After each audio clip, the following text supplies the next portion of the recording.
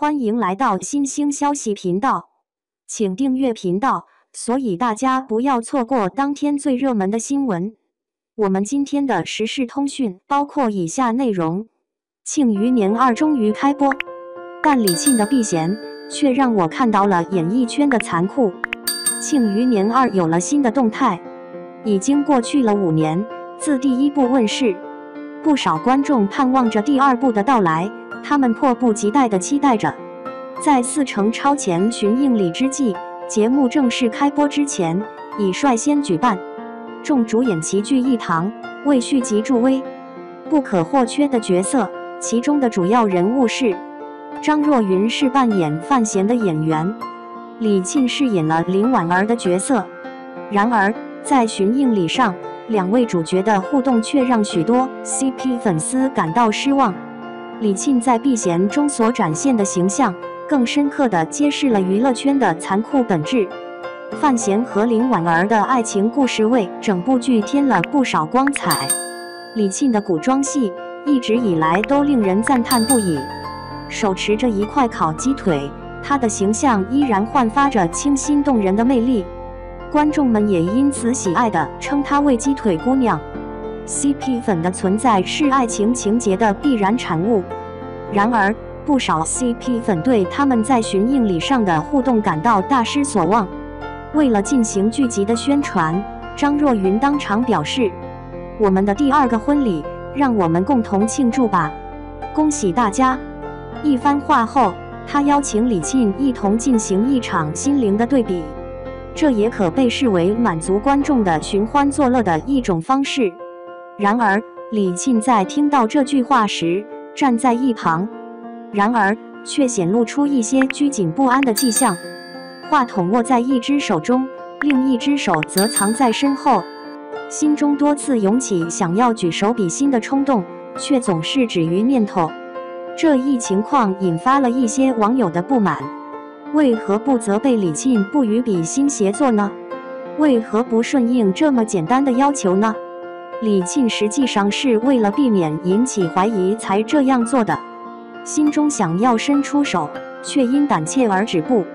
由于李沁之前已经在这方面吃过一次苦头，经历过一次挫折，人们常说经历一次挫折就能增长一份智慧。李沁心头浮现了上次未能避免责备的情景，这一次估计也不会例外。庆余年首部播出后，引起了广泛的赞誉和热情反响，于2019年问世，好评如潮，收视率一路飙升。该剧的部分演员在接下来的1年里登上了综艺节目《王牌对王牌》，这2位主角也包括在内。虽然已经从事演艺多年，但李沁很少参加真人秀节目。我在综艺节目领域仍然是一个初学者。他的节目表现也显露了他的拘谨之处。张若昀和宋轶站在他身旁，在回答问题的时候，他一直紧挨着另一位女演员宋轶。张若昀在一旁多次提醒，当轮到李沁回答问题时，终于李沁紧张地完成了回答。他回到原来的位置后，然而一个下意识的举动却让他陷入了风口浪尖。他回到了原本的位置，随即搭上了张若昀的胳膊，他立刻意识到不妥之处，迅速将胳膊收了回去，动作持续时间不超过3秒钟，然而仍然引起了网友的注意。下面我们将对李沁进行批评。李沁毫不犹豫地搭上已婚男的胳膊，毕竟对方早已婚，亲密的举止显得过于自然，激起了一些网友的不快情绪。许多上网的人表示，李沁对张若昀的态度真是让我感到困惑，甚至还对唐艺昕呼喊着要提防火灾、防盗、防止闺蜜的背叛。李沁究竟是故意的还是无意的呢？抱歉，我需要更多的上下文来帮助您改写内容。您能提供更多原文或相关信息吗？在我看来，他所做的是出于无心。张唐2人不仅在娱乐圈中彰显着模范夫妻的光辉形象，更值得一提的是，岁月流淌，深情依旧。谁不知道圈内外的情况？这种自寻烦恼的行为，并非李沁必须采取的，破坏了多年来积累的人际关系。他和唐，顺便提一句，已经是多年的知己好友了。当唐结婚时，李沁也是其中一位伴娘。对于一个心怀正义的人来说，绝对不会对闺蜜的丈夫产生任何非分之想。之前，李沁一直非常擅长避免引起嫌疑。两人在第一部的宣传海报上并未展现出太多亲密之情，网友甚至戏称：“难道中间那个位置是为我保留的？”在活动期间，我们一起参加各种活动，并且确保保持适当的安全距离。在这种情况下，理应可以手挽手。李沁一直将手放在后面，以免引起批评。张若昀宣传时，他担心会激起不必要的误解，在留言区下方特意留言，并搭配了张唐两人的结婚照。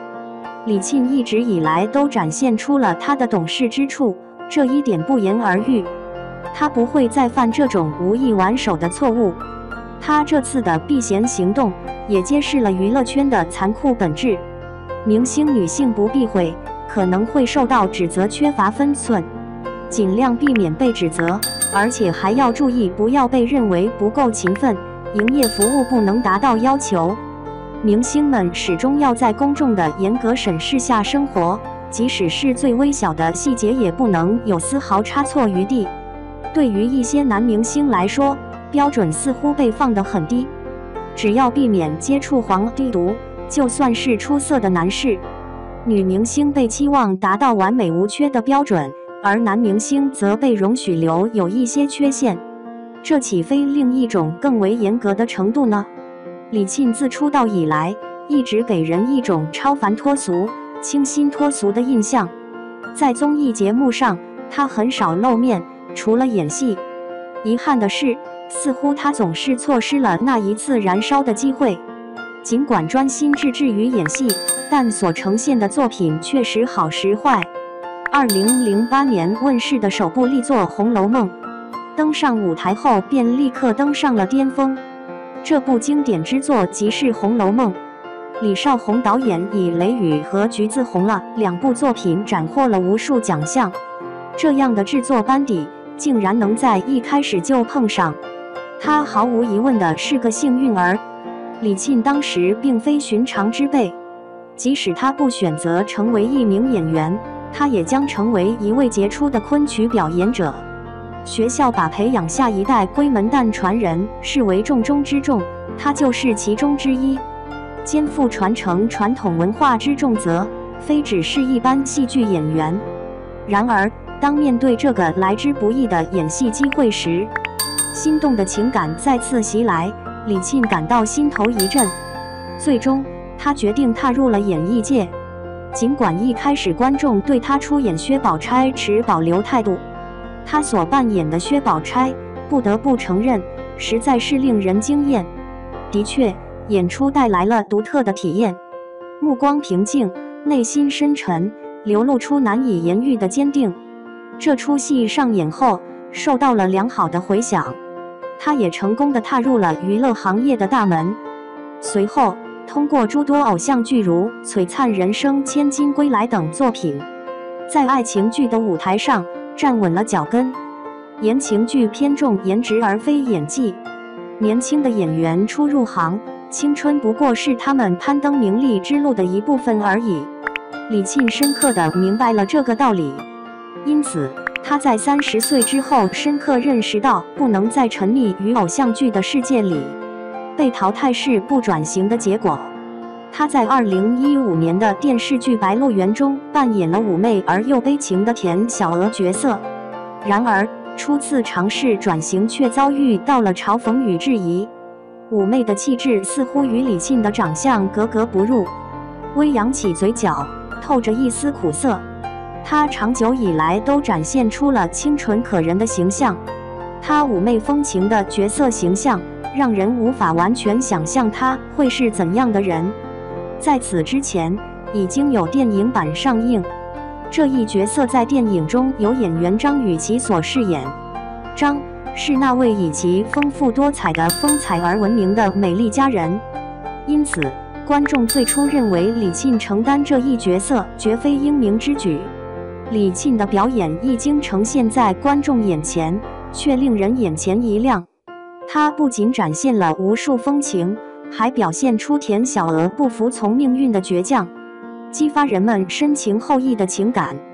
元纯公主是《楚乔传》中的角色，因为爱情而沦为黑化状态，她的心变得冰冷无情，手段更是毫不留情。她即使没有化浓妆，也能展现出邪恶女性的气场。在《如懿传》中，韩湘见的气质清冷孤傲，仿佛将他人拒之千里之外。她即将成功地迈入转型的阶段，这一场景已映入眼帘。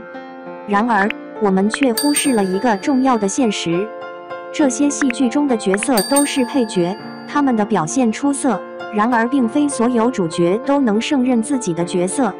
李沁主演的首部年代剧是2023年的《人生之路》，成功的转型取决于演技的精湛程度。她的演技被质疑，这部剧令人遗憾。村花身材消瘦，面容苍白，但她却露出了一口洁白如玉的大牙。无论如何看，都与实际情况不相符。那一年还推出了一部《梦中的那片海》，同样是一部年代剧。尽管这部剧的造型没有那么出彩，但也算不上太失望。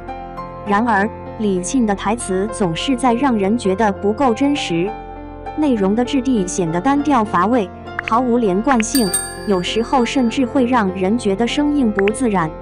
李沁的表演技艺在接连出演2部剧之后备受严厉质疑。李沁的演技实际上还是有一定的水平，她略显与关晓彤有几分相似，属于遇强则强的品类。追风者今年的播映，让许多观众对其产生了崭新的认识。她在剧中扮演着一个为了信仰而不懈奋斗的战士角色，她看似是千金小姐，实际上却是那个为了信仰愿意舍生忘死的地下帝。当这个角色的故事走向尾声时，一场悲伤戏份让观众心头一颤。目睹前辈们在战火中殒命，他的身份曝光，惊讶、迷茫，他不愿相信所见的一切。他对于这种介于震惊和无措之间的木讷情绪的把握非常出色。他的情绪已经在兄长质问之际岌岌可危，亲近的人信仰迥异，立场各异。他转身离开了，因为他已经意识到那是不可能的。他掩面哭泣，这个转身代表着他失去了最后一个亲人。他牢记着家国大义的重要性，因此无法考虑太多其他事情。他的表演不仅仅是这一段戏的演出，连那些备受诟病的台词，此刻也显得异常生动有力。信仰之于我，家国之于我，仿佛沈近珍那铮铮铁骨的女战士就在她身上得到了真实的展现。王阳是她在这一场戏中的拍档，与资深演员合作，似乎可以在很大程度上激发她的潜力。李沁33岁，还有更多机会尝试不同类型的角色，不被过去所困扰，也不被当下所束缚。我相信她会在这个几乎苛刻的娱乐圈中获得更大的发展。在娱乐界，毕竟营销至关重要，这样低调的女演员已经稀少了。